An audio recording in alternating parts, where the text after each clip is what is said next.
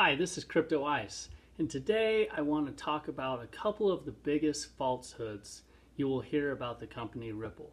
If you're kind of new to Ripple and the token XRP, a couple of the things you'll hear is, well, the company Ripple can just make more coins. Well, I'm here to tell you that David Schwartz, the Chief Technology Officer, has come out in a quote and said there will never be any more coins created. There's 100 billion total supply, and there will never be more than that. So look in the link description below and you'll see that. The other one is that we hear quite often is that Ripple holds more than half of the supply, which they do, and why that's such a big problem. Well, David Schwartz, again, in 2017, this is what he has to say about the subject. He says, imagine two competing companies trying to do what Ripple is doing. So you have Ripple, and you have Ripple, but without the XRP war chest and revenue model. Which one would you bet on, he says? Well, I'm going to go with the one with the war chest. And I'm going to explain to you why.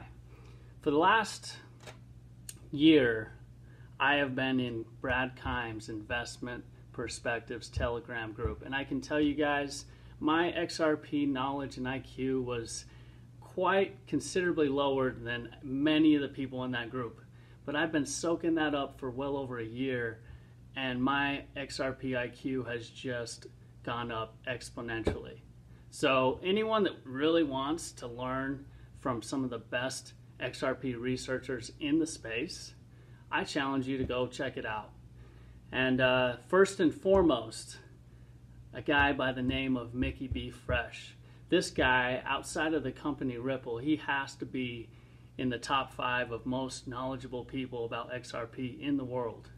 I mean, he does tireless research, and he also breaks it down to people, whether they have a lot of knowledge or a little knowledge, he's willing to break it down for you. So truly want to just give him a plug because he does incredible work. This is what he has to say in response to David Schwartz calling the Ripple holding half the supply the war chest. He says the war chest is what can always hold back central banks or governments from overtaking the network. He says it's a check on power until they mutually decide what to do with the escrow. So this makes perfect sense to me. Like, you either hold the war chest or you don't. And do you think that the central banks need to be kept honest? Have you been watching the Federal Reserve and the way they're printing money? Do you think that you can rely on their good graces? No. Let me just break this down with a sports analogy. Many of us in this quarantine time have watched The Last Dance, the Chicago Bulls documentary, right?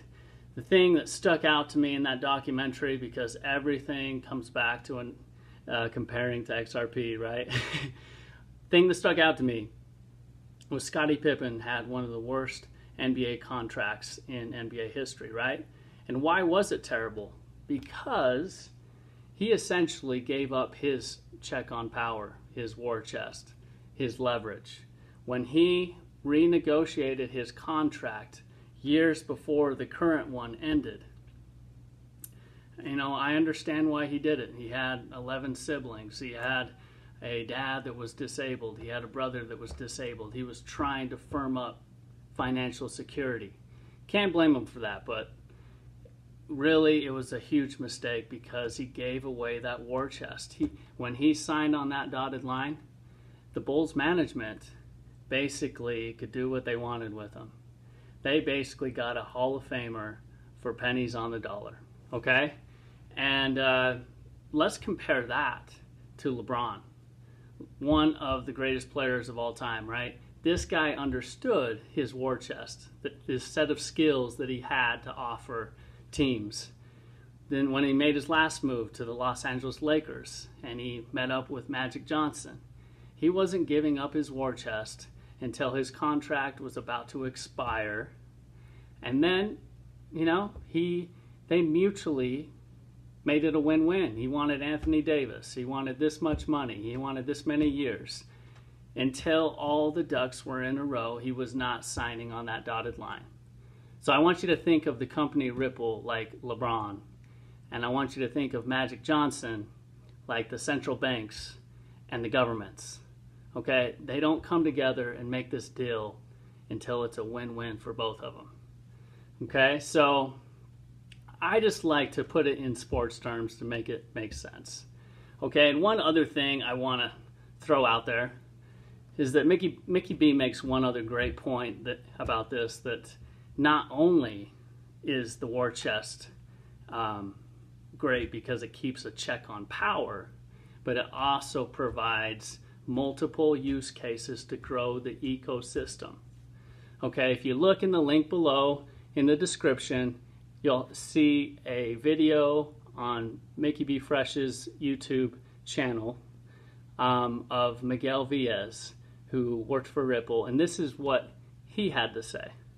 He says, I think one of the advantages we have as a company is the fact that we sit on 60 billion XRP. So the day that Goldman wants to open up their trading desk, they don't have to go find XRP. They just give me a call, which is nice.